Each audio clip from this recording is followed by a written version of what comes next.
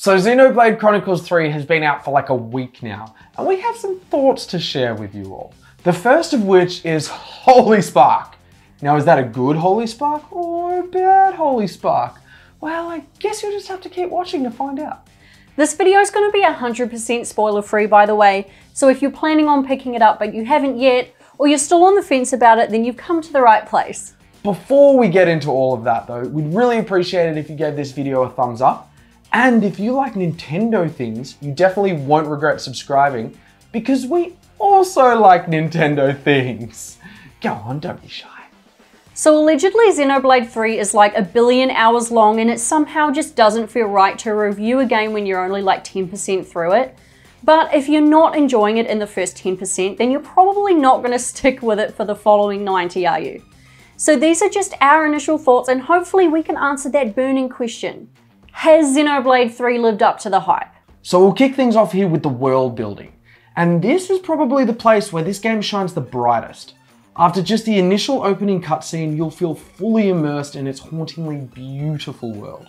Now we say hauntingly because yes, while the setting is reminiscent of the box art with the luscious green fields and the blue skies, the themes here are anything but. They provide an extremely dark contrast, and Xenoblade wastes no time in getting straight to the point. Mortality, war, and what it means to simply exist are some of the major players in this title. I personally love it when a game dives headfirst into some really heavy hitters. People shouldn't be afraid to tackle those big issues, you know? And Monolith Soft definitely isn't. All of these themes are obviously set in a fictional world, so it's not like the studio gets political or anything. They just tackle death in a super unique way. So basically, people live for a maximum of 10 years. And they spend these 10 years trying to steal life from the opposing nation by slaughtering them on the battlefield. Eat, sleep, slay, and repeat. While it is easy to draw real-life comparisons to the 9-to-5 consumerist machine, there is no doubt that this is a high fantasy scenario. And that's the best thing about it. If you want to spend hours thinking about Xenoblade's themes, then you can. But if you just want a story to take you far away from real life, then you've also got that. I wish that I could have written essays on video games in university, because there's so much good content there. Now that we've banged on about the world and its tone, what about the people that inhabit said world? Well, Monolith Soft has also done a fantastic job in their character building. Just like you feel instantly immersed in the setting, you also feel instantly attached to these characters. Not to mention that their designs are snuffing incredible. Like, just take a look at this guy. You can't tell me that this guy doesn't look freaking awesome. So you play as this guy called Noah. You're eventually able to control anyone in your party, but there's no doubt that he's the main character. Noah's seemingly the first guy to question the life that's laid out in front of him. In a world filled to the brim with violence, he's seemingly the only one who's afraid, the only one with compassion, and the only one with an understanding that the enemy are just people like him. It's these traits that make him so easy to care about as a player, and they also make him the perfect hero. Noah, as great as he is, isn't the only character though. Each new person you meet or interact with, even briefly, is so well thought out. Every one of your party members has a uniquely distinct personality, and the relationships between them are not just realistic, but genuinely captivating. Now, a few hours into the game, there are these 3 characters that kind of just show up and get shoved into the story. And at first I was like, I don't care about these people, but I think that's kind of the point. At first you're not meant to care about them, but as you spend more time with them, you learn a lot about them through their interactions with others and through flashbacks of their own lives.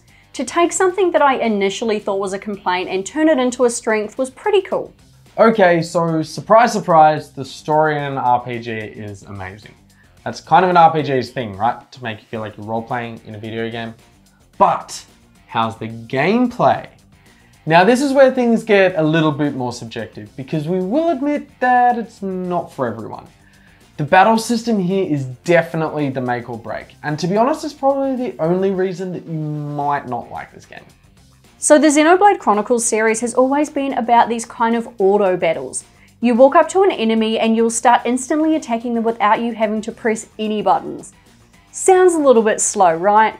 I would be lying to you if I said that I wasn't skeptical. Like, props to the devs for trying something unique, but is it fun? I think so. I'm gonna say yes. Yes, it is fun. So while Laura's right, you do just simply auto attack, there is more than enough to do to keep the battle system entertaining. It actually ends up being a little bit convoluted, but the game does do a great job of drip feeding you these mechanics so it's not too overwhelming. At the beginning, it is a little slow. All you're doing is executing special attacks or arts.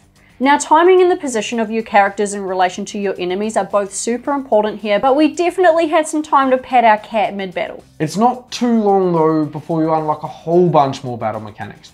Chain attacks, Ouroboros forms, extra arts, battle commands. The UI ends up looking pretty darn busy actually. My biggest question though was, do you actually have to play?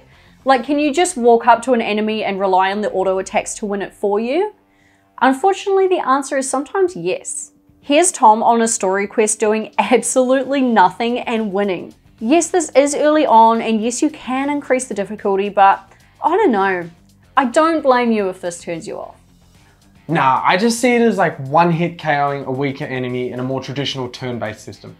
You know how in Pokemon when you take on a crappy bug type Pokemon and you just instantly kill it with your first flamethrower? Yeah, it's like that. I really like the battle system, and for the most part, you do have to actually play it not to die. It's just like the weaker enemies. I don't know, maybe if there was like a demo on the eShop or something and you could try it out for yourself first, that would be the best option. Nintendo, this game needs a demo. One of the Xenoblade games. Does it have a demo? Shit, maybe it has a demo. Nah.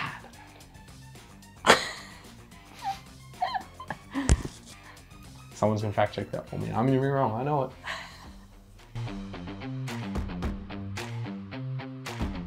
Xenoblade 3 is a fully realized open world experience, so apart from the battles, you'll spend a lot of time exploring, taking sides in random fights, and completing side quests. There's a whole lot of stuff to do and find, and the game does a really good job at rewarding exploration.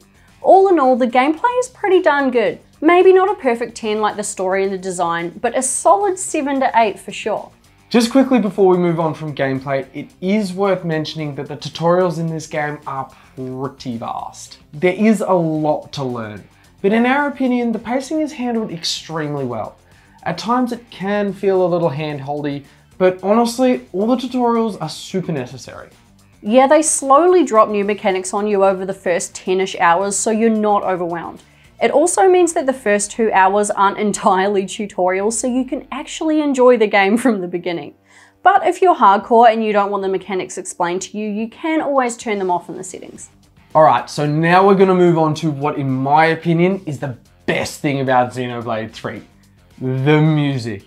This soundtrack really cranks it up to 11, man. Like, holy shit, it f***ing slaps, dude. Yeah, Tom really likes music in case you didn't know already. So even the piano track on the title screen is just like, whoa. There is so much emotion that's invoked from but a single instrument. And it only gets better from there. Piano isn't your thing? Well, listen to this incredible bass run that kicks off a regular old fight. Like, this would be boss music in any other game. The amount of genres this thing spans is also pretty incredible.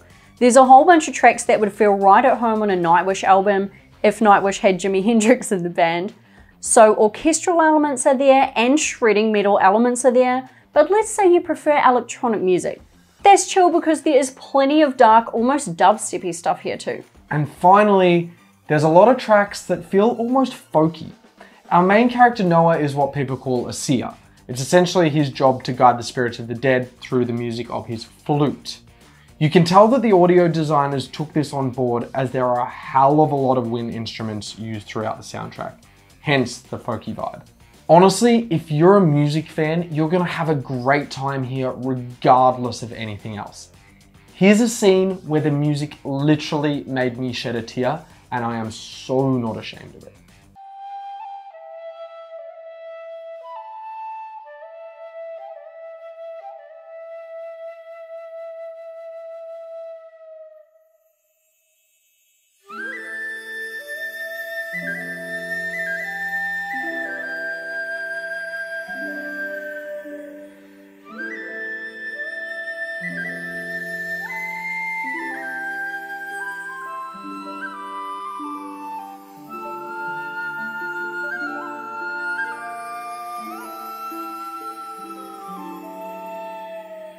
Xenoblade 3 pushes the Nintendo Switch to its absolute limits.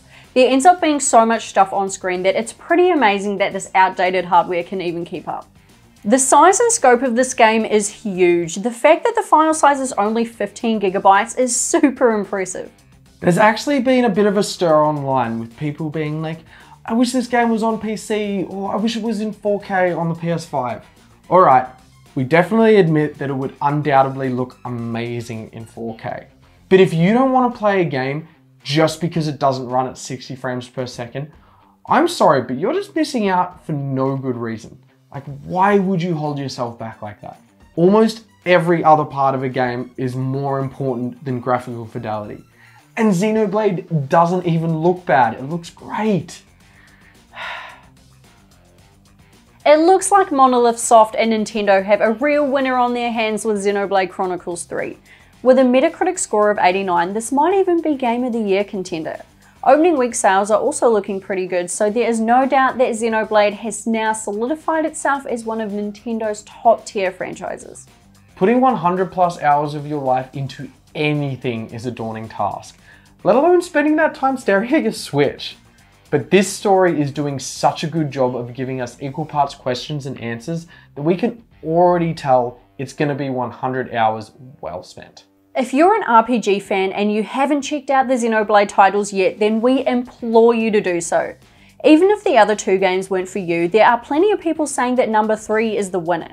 And you don't have to have played the other games either. This is a completely self-contained story, and while there are nods to 1 and 2, you won't be missing out on anything. In short, after only scratching the surface of this title, we can confidently say that we definitely snuffing recommend it.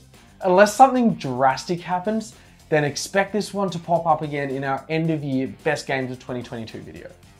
As usual though, let us know what you think in the comments. Will you be picking up Xenoblade Chronicles 3, or do RPGs just not interest you at all? Thank you so much for hanging out with us again. Don't forget to like and subscribe, and we'll see you next week. Bye! Peace!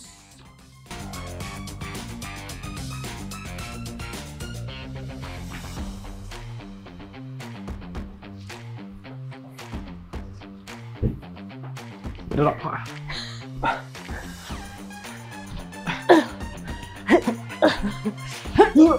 Okay.